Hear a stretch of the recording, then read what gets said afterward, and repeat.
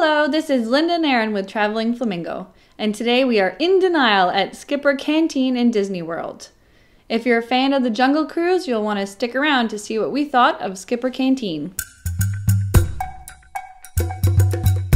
The Skipper Canteen was a restaurant that we had walked past many times and never been to. So with the amount of times we've been to Disney, we really wanted to try this restaurant. And when we went ahead and booked, we had quite a bit of rain, so we had to run to our reservation. We did have our ponchos, so at least we weren't soaked.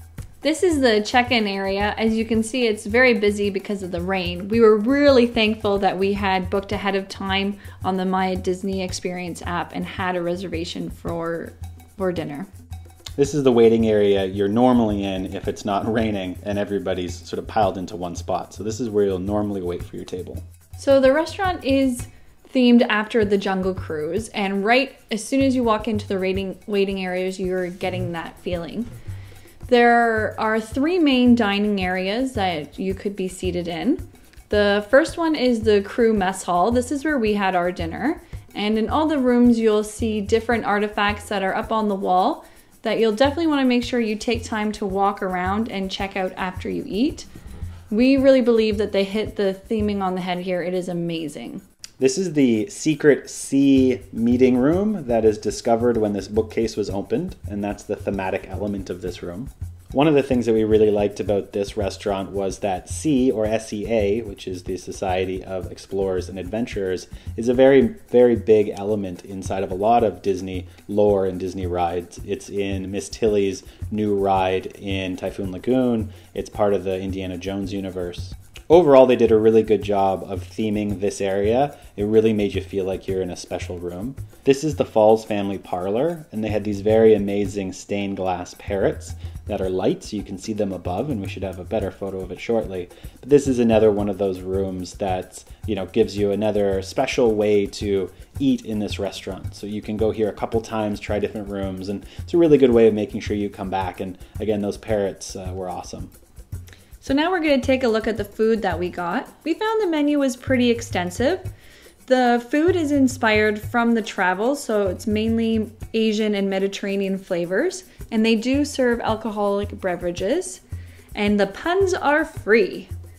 Aaron ordered the Schweitzer slush, which is frozen apple juice and passion fruit topped with bursting green apple boba balls. This was first concocted by the noted explorer and humanitarian Dr. Albert Slush. It's $6.50. You can also get it in the Canteen souvenir mug for $14.50. This drink was delicious. I think I must have had half of Aaron's. This was our appetizer. It was the Orinoco Ida's Cachapas. Hopefully I said that right. And it was homemade corn pancakes, mojo braised pork, black bean salad, and a nice avocado cream for $11. I got Perkins Thai noodles, which is chicken, tofu, seasonal vegetables, and rice noodles tossed in a spicy soy chili garlic. I did also ask for no cilantro because I'm somebody who finds it tastes like soap. This was $24. It's pretty good, but if you're somebody who has a favorite pad thai at home, you may be disappointed. I got the Dr. Falls signature grilled steak, and I was told if I didn't get the steak, it might be a mistake. And it was a marinated New York strip steak with pico de gallo butter, jasmine rice, and braised black beans with applewood smoked bacon. That was $35, and it was very good. The steak was great. Wasn't a huge fan of the braised black beans, but overall it was a great steak, great marinade. Really enjoyed it. For dessert, we shared the signature item that they have, which was the coconut bar with pineapple basil compote and a vanilla cream. We enjoyed it. We thought it was a nice light way to end off the dinner and would probably try something else if we went back, but this was really nice as well. Overall, we really enjoyed our meal here at the Skipper Canteen in Disney World. When it comes to the quality of food, it was really good. There was a lot of great menu options on there that you could pick from. The value was what you'd expect for a sit-down restaurant in Disney World, so it wasn't the cheapest, but it's also not the most expensive that you'd get in Disney.